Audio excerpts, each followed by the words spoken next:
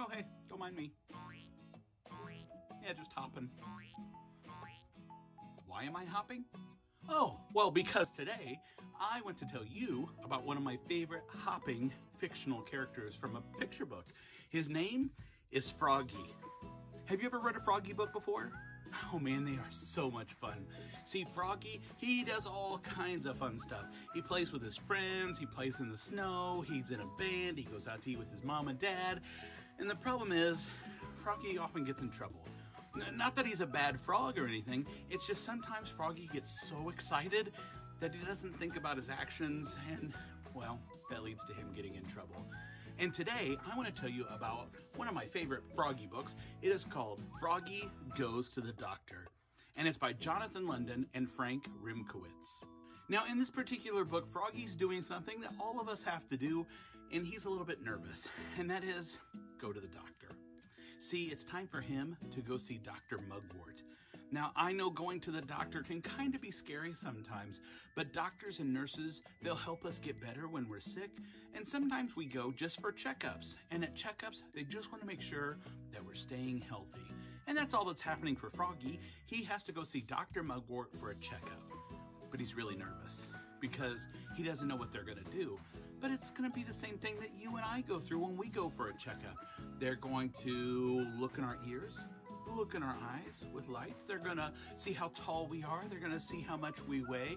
They're going to use a stethoscope. That's the thing you use to listen to your heart, that doctors and nurses use to listen to your heart. And, well, that's pretty much it. But what he really thinks is going to happen is he's going to get a shot. And he's really nervous about getting a shot. Do you get nervous about when you have to take a shot? Yeah, I get it. They're not fun, but shots are there to make us feel better or to keep us from getting sick. And so it's just something you have to do, and maybe if you're brave, you'll get a sticker. Now, I'm not going to tell you whether or not Froggy ends up getting a shot in this book, but I can tell you this is a really funny Froggy book, and I think you'll like it as much as I did. Since today's video is all about my friend Froggy, I thought we should make a frog flicker puppet.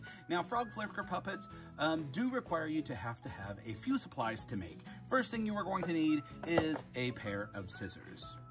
Next, you will need a green marker or crayon or colored pencil. That is, if you want a green frog. If you want a different color, well then go crazy, pick a different color. But you need scissors, you need a crayon. Then the next thing you need is the only thing that probably you will have to purchase. This is a party blower, and you've probably seen these or played with these before. Typically, you can buy these at a party store, or actually a lot of times even like in any store that has like party hats and plates and stuff like that. You can find these and find a pack of like 5 or 6 of them for less than a couple of bucks. But you will need a party blower. Now, if you don't have a party blower, that is okay. You can totally make this without the party blower, and then your finger would be the tongue of the puppet, but these are more fun. So if you can get your hands on one of these for this puppet, that's what you should get. The last thing you need is a sheet of paper, and you are either going to do a drawing of a frog's face, or if you like, you can follow the link in the description of this video and go to a frog flicker puppet handout that I have made, and you can just print one of these off or print multiple off, I don't care. Print them off and you can use this as your pattern.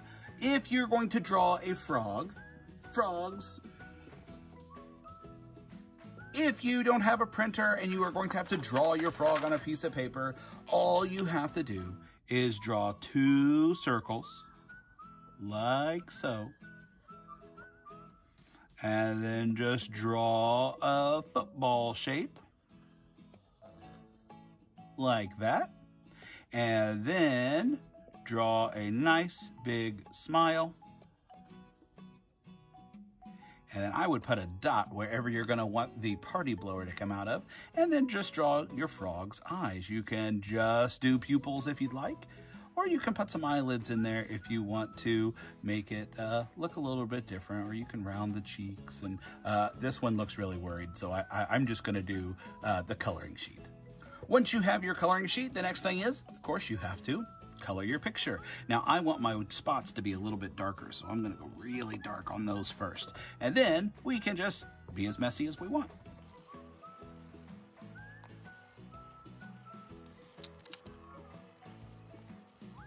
Once you have your frog color, don't worry if you went outside of the lines, because guess what? You're gonna cut it out next. And I put a little bit of red in there for the mouth, but you don't have to. You could go black or something like that. But we are gonna cut our frog out. Besides cutting our frog out, you'll notice if you print one out, in the middle, there is a hole in his mouth, or a circle that says cut out. Now you can cut this whole thing out, and that will guarantee that your party blower will fit in there, or you can just cut lines, grown-ups, and then that way it'll kind of also help hold your party blower in place. But the main thing right now, let's cut this out, and then we will worry about cutting out the center circle.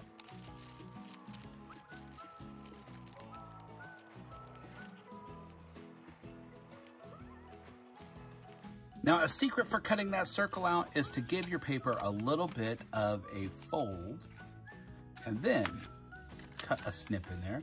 And I'm going to show you real quick why I said to just cut like an X in it.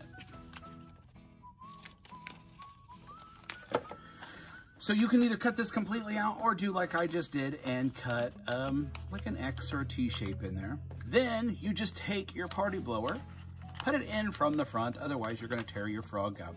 And there we go, let me show you what it does. So that is it. Once you've colored your frog, cut your frog out, and put your party blower in there, well, all that's left to do is to have some fun with it and walk around and, well, maybe you could pretend to like zap some flies or something like Froggy.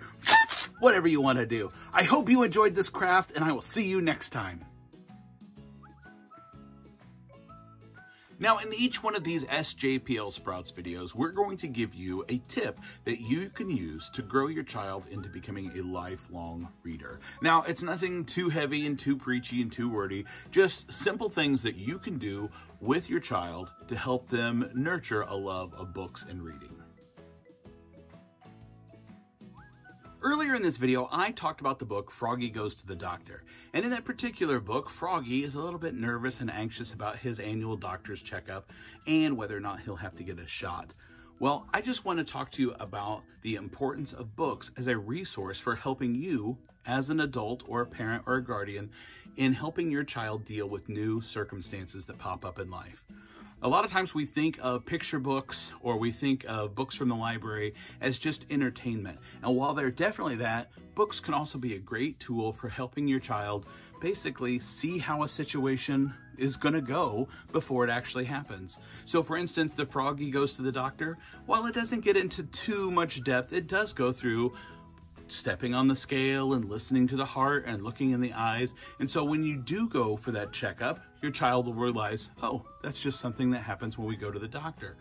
And no matter what life experience you're looking for, odds are there is a picture book or a nonfiction children's book that addresses that topic.